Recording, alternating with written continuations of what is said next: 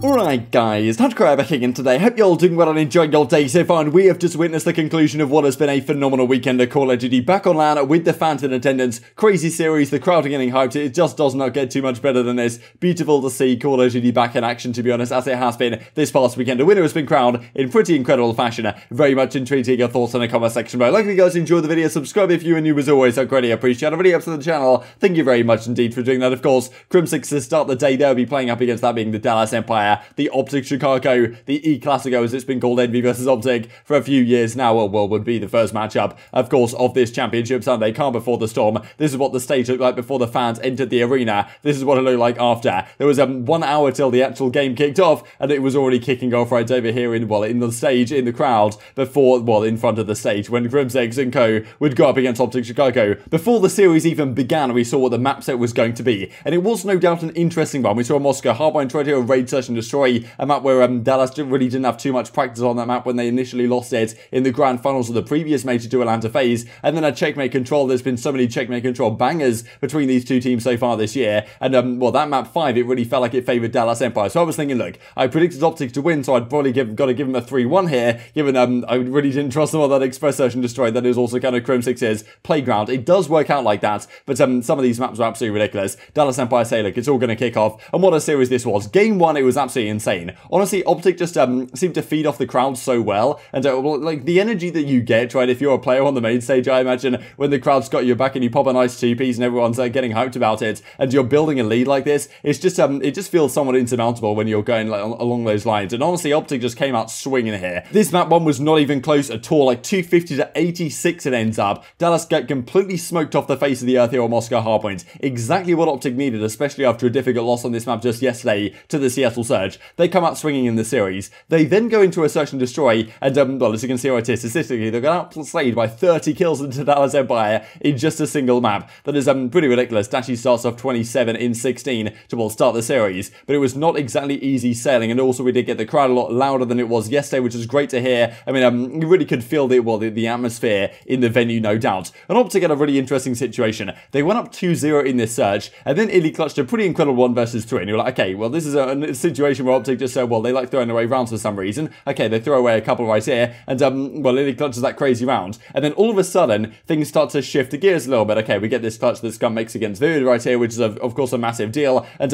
I was wondering how some of these guys, Vivid, Shotzzy for example, would react right to the crowd being in attendance and all this type of stuff, because that is certainly a thing when you lose to 1 versus 1 against Scump and the crowd goes wild. That's something these guys won't have experienced for quite a while. But after that 1v3 from ILLey, all of a sudden OpTic seemed to have somewhat of a more difficult time, and as Method says, literally untouchable before that 1 versus 3, and then after that things start to fall apart a little bit. It goes to 4-4. I mean, pretty ridiculous stuff, to be honest. This stun comes in from Scump, but I guess it gets caught somehow on I don't know, like the glasses or whatever are in there. There's some little ledge maybe that it didn't catch Vivid, but Scump didn't know he was here. They end up losing this round. Dallas get the job done there in the end, and all of a sudden it's a 1-1 game, right? It's a tie series despite OpTic's domination early on. Then we go to a checkmate control. This is where they demolished Seattle just yesterday, and we were thinking, okay, alright, let's see how they fare against Dallas Empire.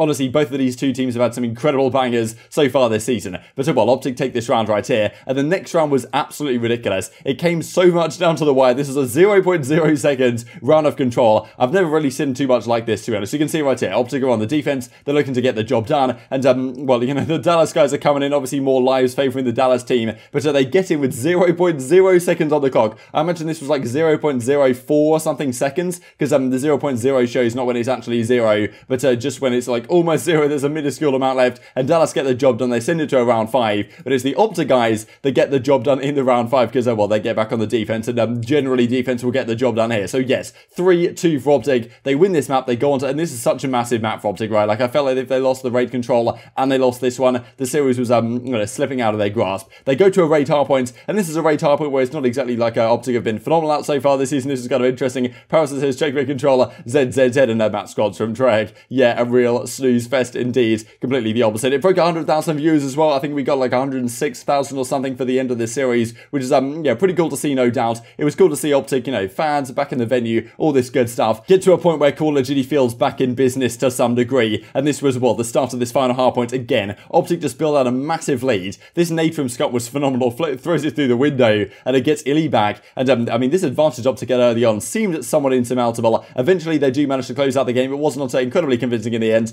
250 to 203. But yeah, it's that middle hardpoint that gets the job done for the OpTic guys. And well, they move on in the tournament. Dallas Empire knocked out, and finally the OpTic guys getting well, the revenge that they were looking for right in front of the crowd against the Dallas Empire, right, where they of course won the last two. Well, the Dallas Empire won the last two series they played at the previous major. This time, OpTic get their revenge on LAN in front of the fans. It well, certainly was a great moment for, I think, both sides of things. Of course, Dallas didn't play the Call of Duty that they would have liked to have played. We'll talk about that, I'm sure, in the coming days. But Envoy goes 170. He had a phenomenal series right here. But that is not exactly how things went in the next series up against Toronto Ultra. This I thought was pretty funny, actually. So Modern Warzone tweets at Methods and says, like, you know, go dominate today, pulling for your guys over OpTic. I'm even, well, I'm on the bench pro, says Methods right now. But of course, they did have a pretty good result for the rest of the tournament. Hey man, good luck in that series. We want Ziddy chance happening in the stands, no doubt, bringing him back into the team. But yes, it was of course Toronto Ultra that managed to get the job done. This game one was absolutely incredible. Cammy, like, what a monster he is. They win this game number one. I mean, Toronto, for some reason, their social media guys, they don't put up any clips, and the CDL, well, Twitter account has been somewhat dodgy, so no clips of this actual game. But well, we'll continue on here to the search and destroy. So it's Bruce. I mean, he actually went off in this map. Game one was, you know, Toronto won it pretty comfortably at the end. But yes, Dashy was an absolute monster at this game too. He starts off with a nice little 1 versus 2 clutch, goes to 4-in-1, builds this up to 9-in-1 and then 10-in-1 as OpTic wins several rounds in a row. Moscow Search and Destroy.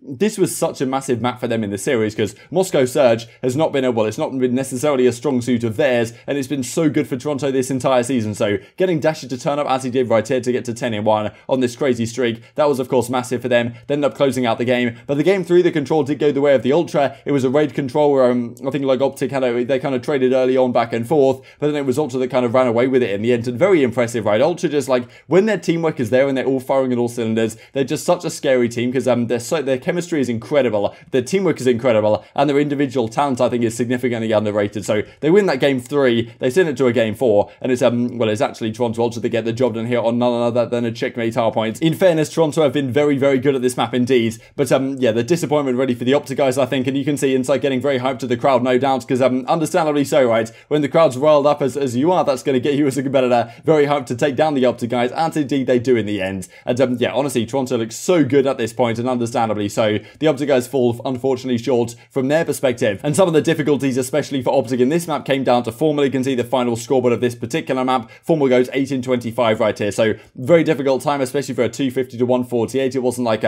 an incredible blowout, right, where there's not too much time to get kills. So you know, CleanX had 32 kills, Formula had 8, so not ideal to finish off the series with Formula. He had a great series earlier on in the day against Dallas. Right here doesn't really help his KD over the course of the series. Of course, one bad map, right, but you know, your assault rifles are so important on a map like Checkmate to get those long range line of sight held down. And as you can see right here, I mean, CleanX drops 103 kills, Formula with a 0.7 over the course of the series, and it's Toronto Ultra, which OpTic, you kind of feel bad for them in a way. This was their greatest tournament placement of the season so far. The other tournaments they've played, they finished 6th one time, they finished 4th, I'm pretty sure the other 3 times they played in these majors. So this time they'd managed to get top 3, but still not exactly where they want to be, and losing twice to Toronto is obviously a pretty difficult spot to find yourself in when that squad is obviously doing it particularly well right now. And OpTic, of course, as we see right here, they walk away $80,000, 50 CDL points, but 3rd, don't quite get where they would want to be, but especially with the bracket opening up, I suppose, is the way it did, but they just can't seem to beat Toronto in these big series at the present time. Yeah, Dashy is obviously disappointed about it. I'm sure we'll be talking about these storylines for the coming days. Anything that could go wrong went wrong that series for me, says Formal. But let's talk about the grand finals. And what a grand final it was. I simply cannot believe what I've just witnessed. I recorded the first little part of this video before the grand final concluded when like Rokkr were on the comeback trail, and I was like, okay, is this actually going to happen? Just so I can get this video a little bit quicker. Indeed it does. I honestly cannot believe what I've just witnessed. I mean, let's just go through the series, because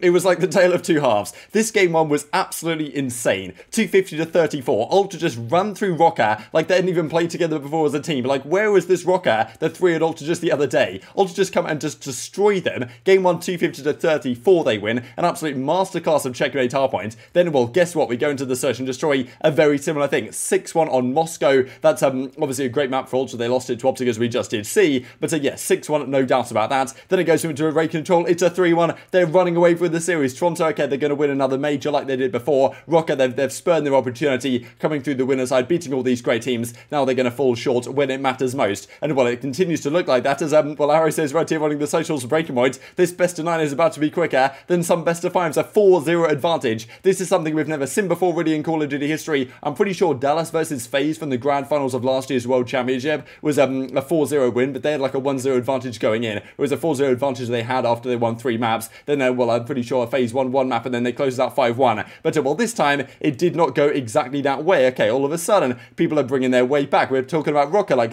you know, they're frozen. Why aren't they moved for the last 40 minutes, right? What is going on right here? But Standy starts to turn things around. He's been certainly the standout player with the Rokkr so far this tournament. And Miami Search and Destroy down 4-0. They win the game, and all of a sudden it's like, okay, Ultra, can they get their composure back? It felt like, okay, they weren't going to have too many issues closing this one out, but still, all of a sudden, the momentum swings the other way, and then we go into the second map, and we get to a Garrison Air Control, where they're actually, well, they won this series in the previous series, they won this map in the previous series they played in the winners final, and a very similar thing happens again. Ultra, they have some great chances, but they throw it away towards the end, and it's actually the Minnesota Rokkr that get the job done, and all of a sudden it's 4-2, and 4-2 now doesn't seem too bad. They then go into a search and destroy, a standoff search. Attach gets a great wall bang right here over towards inside behind the tractor, and they close this one out again. All of a sudden, the momentum is all the way with the Rokkr, and despite being down still 2 maps in the series, it really felt like they were a favourite to odds on to win at this point, because the Ultra guys, the collapse seemed to begin. I mean, you could see, like, mentally with all the fans there, all the crowd, like, you know, I'd imagine they were thinking, wow, are we really going to throw this one away? Surely we've got to turn up, and now is the time to do so here on Apocalypse Hardpoint. But no, it's Minnesota Rokkr that get the job done. All of these games were, like, relatively comfortable in the end, and, like, I could not believe what I was witnessing. Ultra just completely collapsed, and Minnesota Rokkr caught fire. The crowd was behind them. The energy was absolutely electric, no doubt. And Ultra, from such a great position in this series, managed to throw everything away. It goes down to a final game, a raid search and destroy, slashes in disbelief, and guess what? They get the job done. As Octane says, look, no regain even capable for the rest of eternity. If they lose this one, it's chalked for life. These guys are going to wake up in 20 years with cold sweats, in 20 years time when they drew out Standy, if they lose this one. And, you know, apparently this is called the reverse super ultra mega McTwist thunderclap, says Nameless. And well, this from round 11 stats, search and destroy 9-0 for Rokkr this stage on a map not named Moscow.